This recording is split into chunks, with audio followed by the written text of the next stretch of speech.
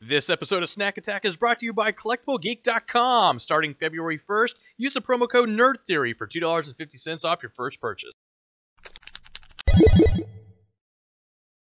What is going on? Brian's back again with another Snack Attack. Now, it's almost February, and it's time for that stupid Valentine's Day tradition, where everything's like red, and you have to give people flowers and all that. But I want to give myself something nice and tasty, in the form of these red velvet cupcakes from Hostess. Okay? That's what that is right there. Now, anybody who knows me well, is that I'm a cupcake fiend. Okay? Having said that, don't really get into the red velvet thing that much. So this is going to be kind of new territory for me.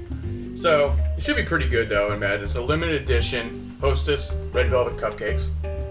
So what we're going to do, let's give it a bit of open here.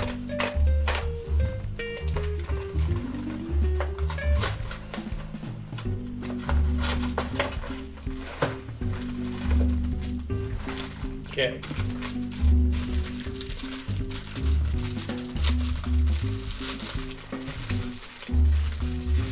Alright, now immediately, it just came clear off that. You know how sometimes you have the cupcakes and you go to take it off the cardboard and there's just like remnants at the bottom? Yeah, I don't like that either. But this came off nice and clean, so far this is a good grade.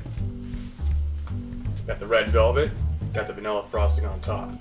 Now, what I'm curious about is, last time I got some Hostess cupcakes, they are a little slack on the creamy filling, okay? And I like to have creamy filling. So, here we go.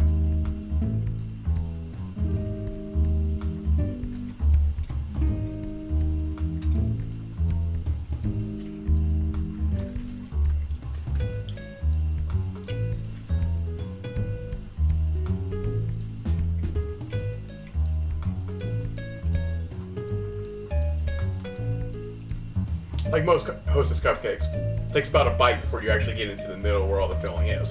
So I'm going to get one more bite here.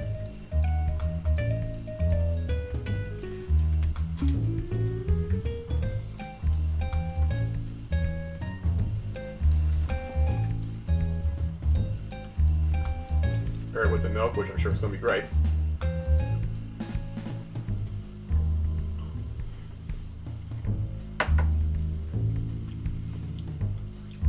That's a good cupcake. The problem is, though, is that I don't really taste the red. I mean, there's nothing really different with the red velvet than if you got the chocolate. It's just like they took the chocolate and put some red dye in it. So I'm not 100% sure with the red velvet thing. But then again, don't take my word for that because I'm not a huge red velvet fan or anything like that. So I'm going to get one more bite here.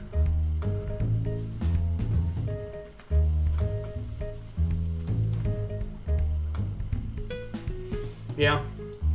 I'm not really detecting the red velvet, quote unquote. Tastes like a Hostess cupcake to me, just dyed red. So, that being said, I'm going 8 out of 10. And the reason for that is, it tastes fine, it's a good cupcake.